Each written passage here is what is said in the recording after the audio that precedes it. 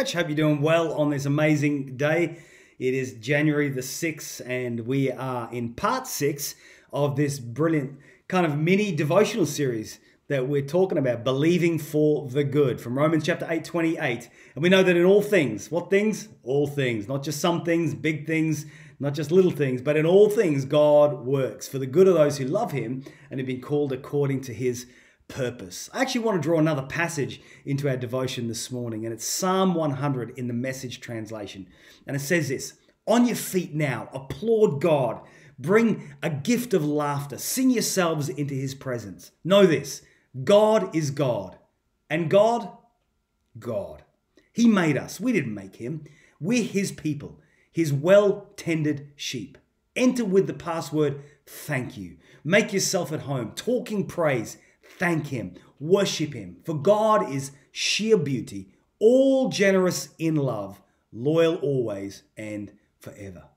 I mean, what an action-packed passage from the Bible, full of whoop moments. Read it again in your own time, or play this back if you get a chance. Psalm 100, it's brilliant. It just makes you want to praise. I really love the phrase here. Know this, God is God, and God, God. In other words, how else do you explain God apart from the fact that he is God? My dad always used to say to me, if we can explain God fully, then he's not God. Recently, I was asked to write an article for a leadership magazine. I introduced the article in the following way. Here's what I wrote. Jesus never produced manuals and held leadership conferences with the best-known leadership gurus of the day. He didn't need to. He exemplified leadership at its best.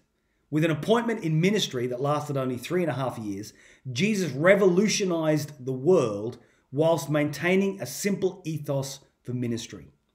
The trap of leadership in the 21st century is the desire to complicate the essentially simple mandate for leadership. And I think that similarly, in our followership of Jesus, and the danger in 2022 is that we can complicate what it means to follow Jesus. Recently, I was in prayer for our church. Pray every day for the church, pray every day for you, church. And in particularly on this occasion, I was praying for the growth of a department within our church. And for some, I was thanking God for the people who'd been saved and added to the church and added to team. And for other departments, I was saying, God, how can we fill them? And I spent so much time asking God how we can fill them that I really felt like God spoke to me and say, when did you become God in this relationship? Wow, I was taken aback by it. Glenn, why is it your job to fill it? Let me explain what I mean. Back in 2003, I remember watching a film. I know 2003 is a long time ago now, but Jim Carrey starred in the film Bruce Almighty. And if you saw it, you remember that Bruce was given God's job.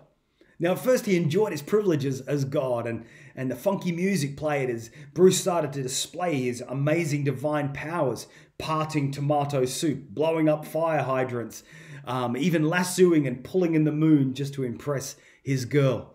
However, the fun really started one evening when Ben took on the role when Jim took on the role of answering God's prayers.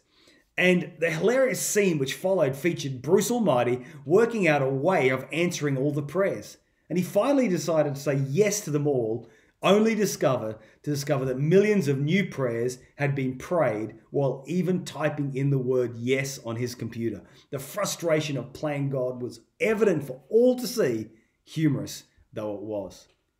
Listen, when were you last incredibly frustrated with your followership of Jesus? My frustration at not being able to fill departments as I wanted was huge. But God's question to me sorted that out somewhat. Glyn, when did you become God? The answer is, I hadn't, and I wasn't. And as Bruce aptly demonstrated in the film Bruce Almighty, gosh, who would want God's job anyway? You know, church, there are many times in our lives when we worry about things that are not our concern. We give our attention to matters that are not our business. We set ourselves up as God, as a demigod. And my challenge to you is this: know this, God is God. And God, well, he is God. Maybe make a choice this morning, today, wherever you are, to resign as the CEO of your own universe and let God be God. Here's the quote of the day. Know this, God is God. And God. Psalm 103. He's a good God and God works. Have a great day, church, and I'll see you tomorrow for our final devotion of the week.